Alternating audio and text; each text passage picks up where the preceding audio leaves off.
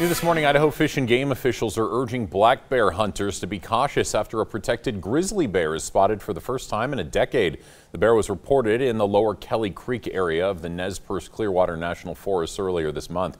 A hunting guide restocking a black bear baiting site encountered the grizzly that's collared and tracked by the U.S. Wildlife Service.